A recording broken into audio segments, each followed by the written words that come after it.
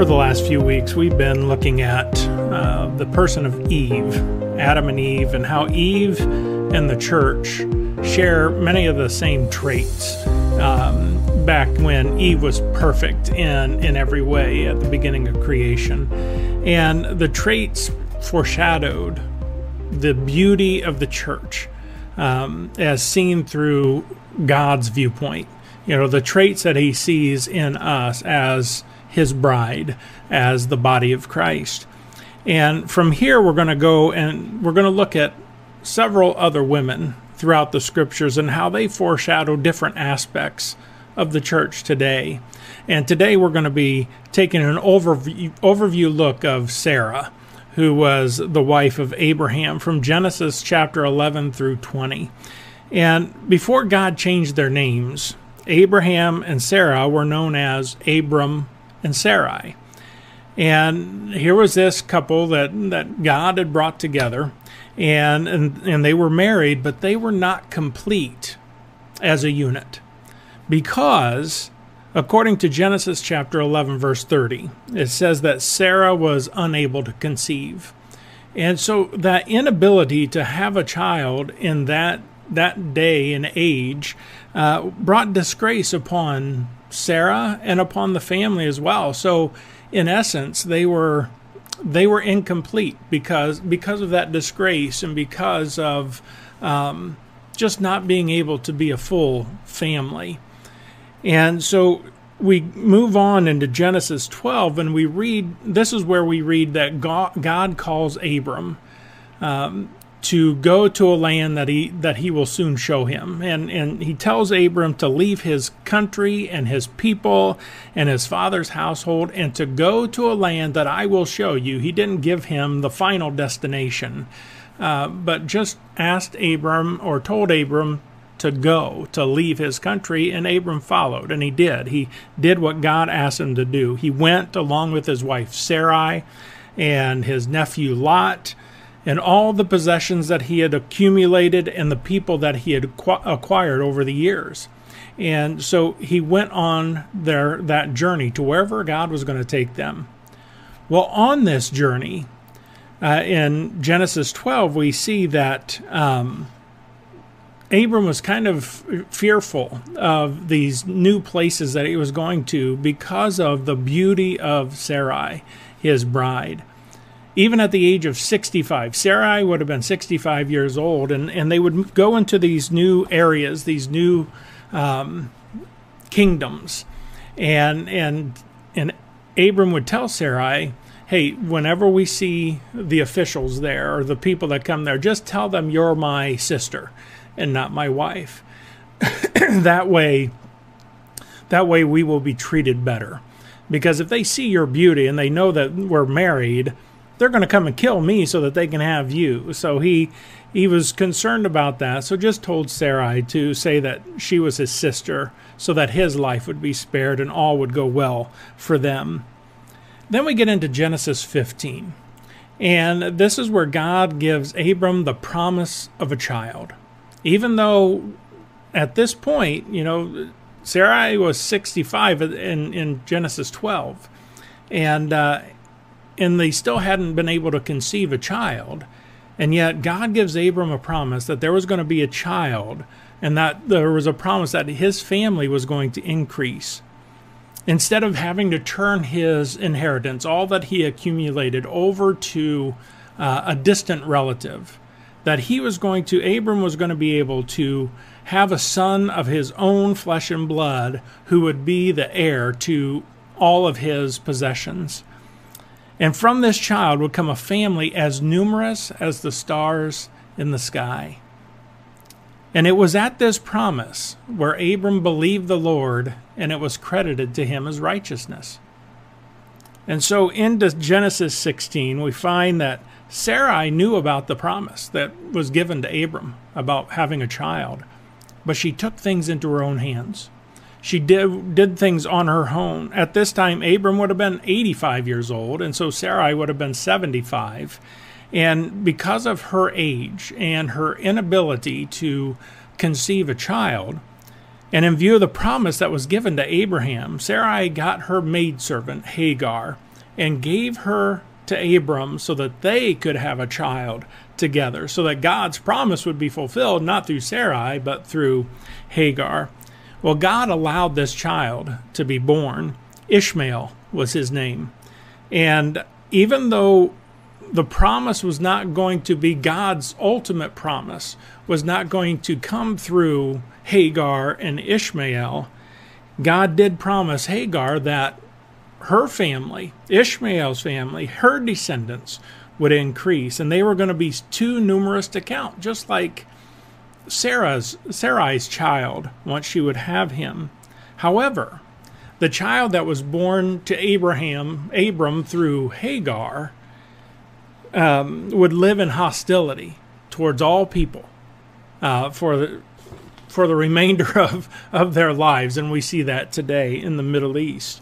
And that was Genesis 16. Genesis 17, God continues to make a covenant with Abram to greatly increase his numbers, that he was going to be the father of many nations. And it was at this time that God changed Abram's name to Abraham and Sarai's name to Sarah. And God's covenant to Abraham involved the blessing through Sarah. You know, Hagar had Ishmael, and through Ishmael was going to come a great nation. But the promise that God had given was to come through Abraham, through Sarah and her child.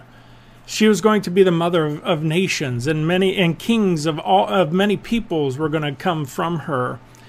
And at this covenant, Abraham laughed to himself and said to himself, "Will a son be born to a man 100 years old? Will Sarah bear a child at the age of 90? Well, in Genesis 18, that promise continues. And we see the story of how the Lord appeared to Abraham near the great trees of Mamre through 3 men that came nearby. And these men were apparently of God, and they were angels of God.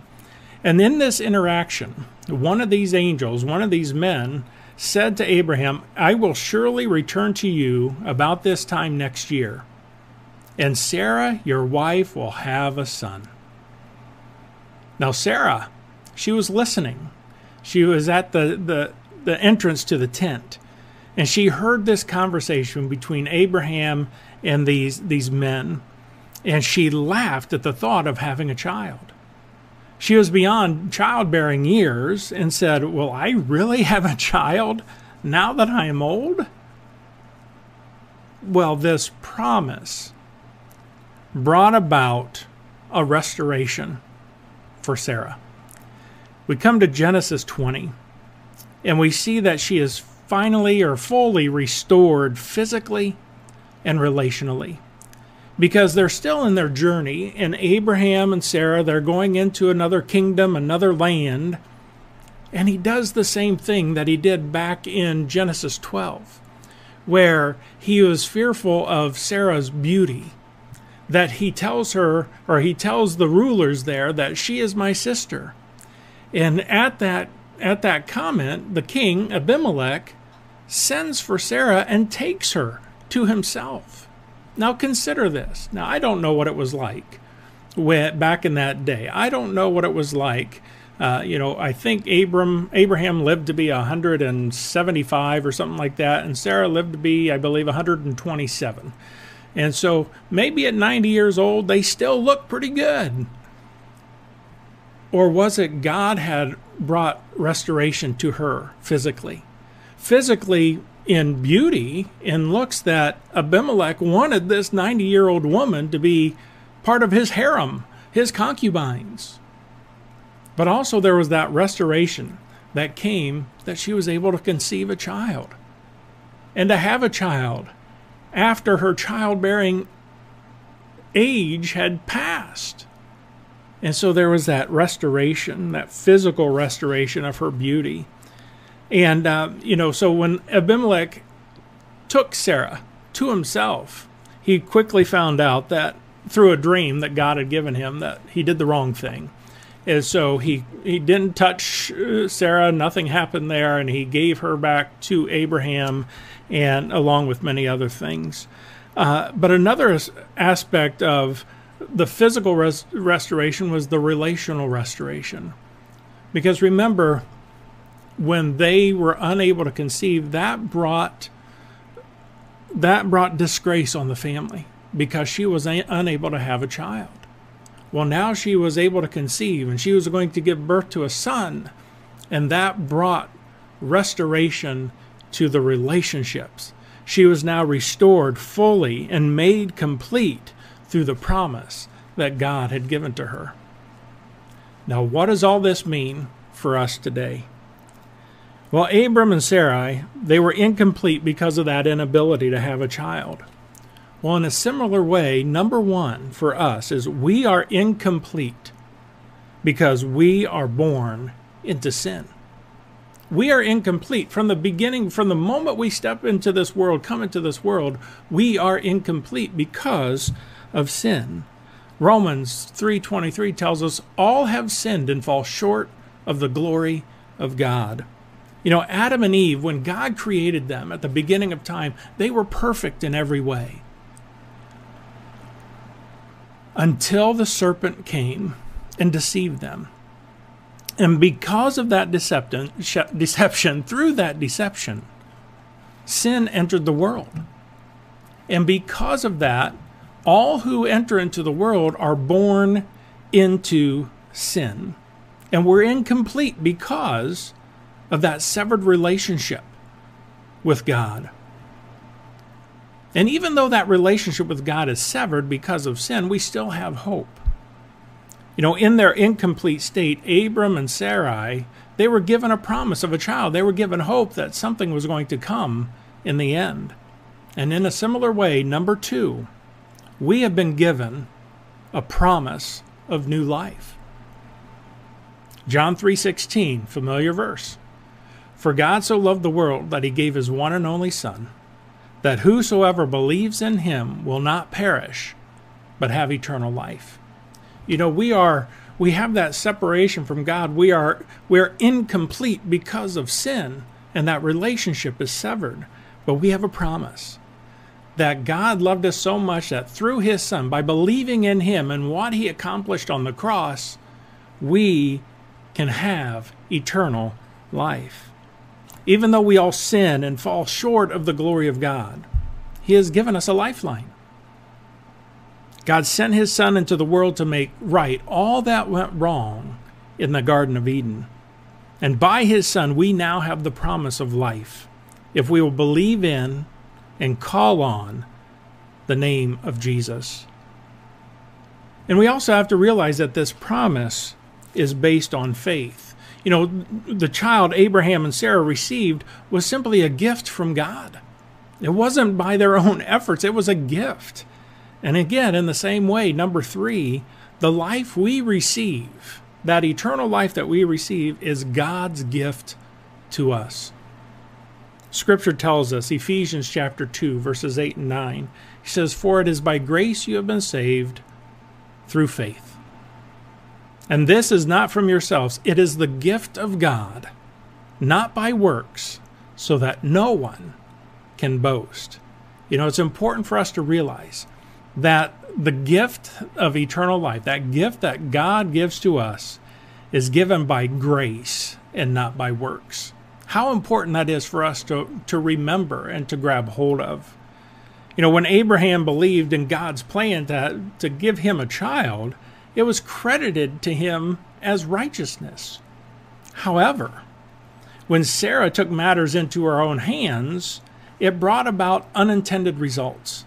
You know, she was trying to do things by her own abilities, by her own efforts, rather than totally relying on God. And so God allowed Sarah to make things happen.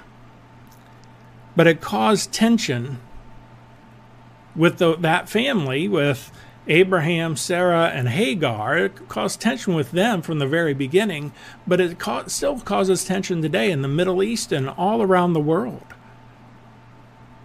You know, the gift of salvation we receive is a gift from God through faith. And many times we try to earn that salvation.